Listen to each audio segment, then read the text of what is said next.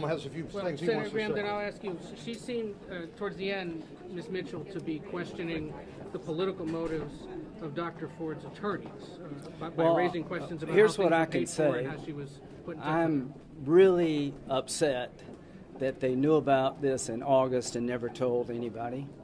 I'm really upset that Dianne Feinstein believed this was a credible allegation, that you wouldn't do Mr. Judge Kavanaugh the service of saying, I've got this, what's your side of the story? Turn it over to the committee so we could have something not this close to the midterms. When they say that she wasn't sure we were willing to go out there, that's a bunch of bull. I don't know what they told Ms. Ford, but we were willing to go to California.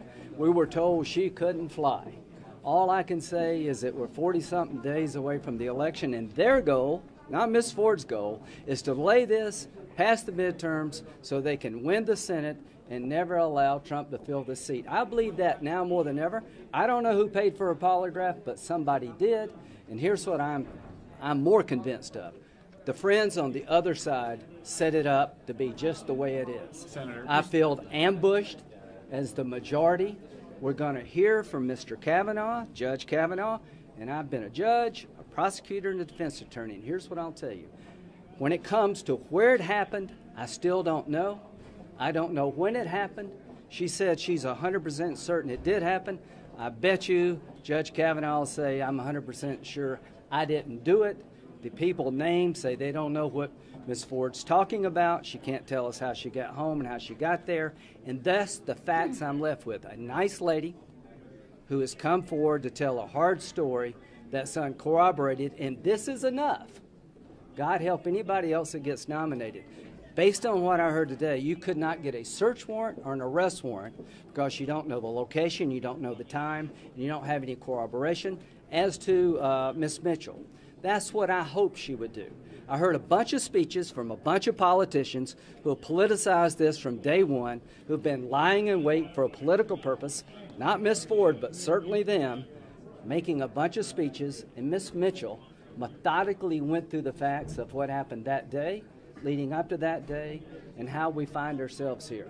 So from my point of view, I'm pleased with what I saw. Senator, given what you laid out about your own background as a prosecutor, as a defense attorney, as a judge, did you sitting up there find Dr. Ford to be credible?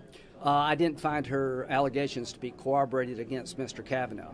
I don't doubt something happened to her, but she is saying it's Brett Kavanaugh, but she can't tell me the house, she can't tell me the city, she can't tell me the month of the year. He's saying I didn't do it. So here's what you do. When you have a emotional accusation and an emotional denial, use the rule of law. The presumption of innocence attaches to the person accused. You have to give them notice and times of time and location. You ask, is there anybody to verify this? And when you give names, all of them go the other way. Having said that, what I think about Ms. Ford, very competent, accomplished lady. Something happened, I don't know what, but you're asking me to say it was Brett Kavanaugh, and I don't know when it happened, where it happened. He said it didn't happen. But I would say this. I thought it was a good suggestion for her to go talk to somebody to work through this. You still want to vote on how is that not all an argument for a more fulsome investigation? If you really believe we needed an investigation of this, why didn't you tell us in August? But why not do So it this is now? now listen. The FBI is going to tell us what?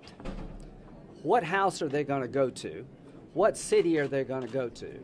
Who are they going to talk to? Because they can't tell us the month, barely the year. So this is all delay. Could Mr. Judge tell you that? Could Mr. Judge tell you that? So here's where they're going with Mr. Judge. He says, I didn't do it. I don't know what she's talking about. They want to bring him in, trash him out, and call 25 people. Well, they say that he's an abuser, and guess what? We'll be past the midterm.